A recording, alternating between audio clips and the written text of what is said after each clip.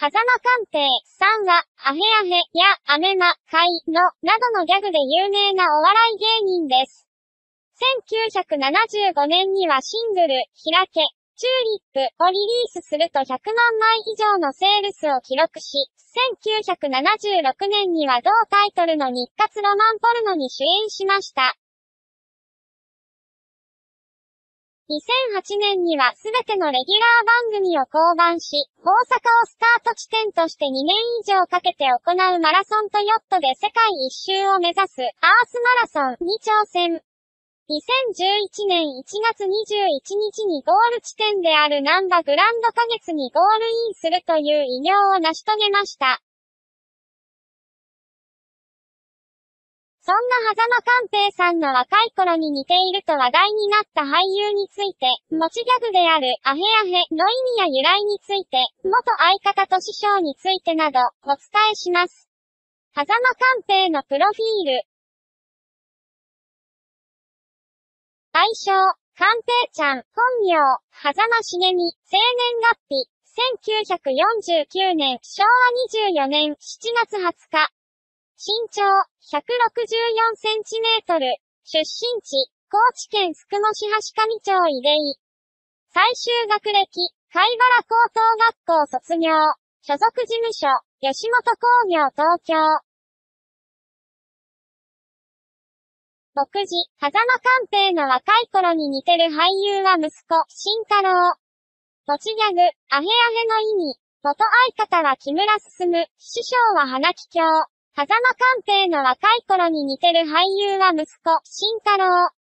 2018年7月20日からネットフリックスで配信されたオリジナルドラマ、ジニー、アホみたいなほんまの話が配信がスタートすると、若い頃の間寛平さんを演じた俳優が寛平さんにそっくりと話題になりました。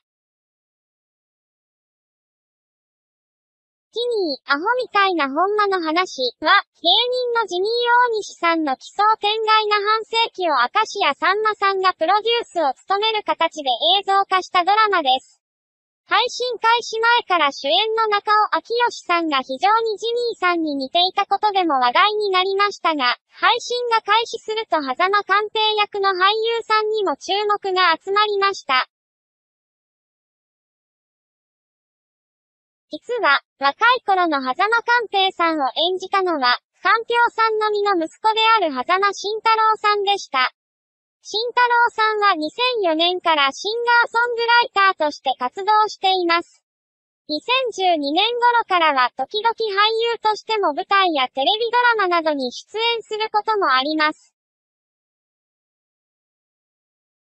2013年に上演された、吉本100年物語アンチ吉本、お笑いレボリューションでは若かりし頃の浜田雅俊さんを演じたこともありました。ジニー、アホみたいなほんまの話、美のある演技に評価が高かったので、これからも俳優としての活躍も楽しみですね。また間寛平さんは、2018年に公開され口コミ効果で大ヒットを記録した映画、カメラを止めるな、に出演して話題になった、どんぐり、こと女優の竹原よし子さんと似ているともよく言われています。どんぐりさんは証券会社で働く OL でしたが、50代を迎えてからお笑い芸人を目指し、実は2016年から寛平さんが座長を務める劇団狭間座にも参加していました。当時は大井泉という芸名で活動していました。思わぬ接点に驚きましたが、どんぐりさんの見た目が寛平さんに似ているのは、師匠譲りなのかもしれません。持ちギャグ、アヘアヘの意味。間寛平さんは吉本新喜劇きってのギャガーで、アヘアヘ、アメマ、カイ、の、などの多数の持ちギャグがあります。中でも印象的なのは、アヘアヘアヘアヘと言い続ける通称、アヘ語ではないでしょうか。特にどういった時に使うというものでもなく、唐突に、アヘアヘと言い始め、アヘウヒハと締めるものですが、あまりのわけのわからなさに頭にこびりついてしまいます。何か意味があるのではないか、と調べてみましたが、特別意味はないようです。しかもこのギャグは、寛平さんのマネージャーの妻から5000円で購入したギャグだそうです。マネージャーの妻がこんなことを考えつくなんて、さすが吉本興業の社員の妻、と言いたくなりますが、それを金銭で買い取る寛平さんもすごいですね。寛平さんの持ちギャグで、ちすうたろか、というギャグも非常に印象的ですが、こちらは寛平さんの息子の慎太郎さんが寝ている時に蚊に向かって言い放った言葉を拝借したそうです。慎太郎さんの感性も、さすが寛平さんの息子さん、と言いたくなりますね。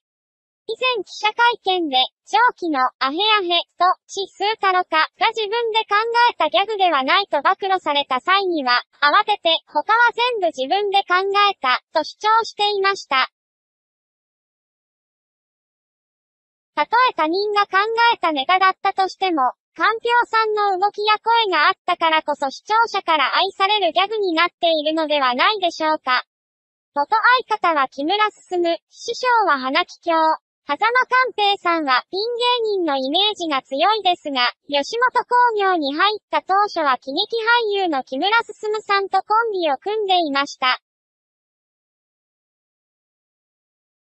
お互い喜劇俳優だったため、漫才コンビのようなコンビ名などはありませんでしたが、舞台上では寛平さんの奇想天外なギャグに木村さんがうまく突っ込むことで、笑いが成立していました。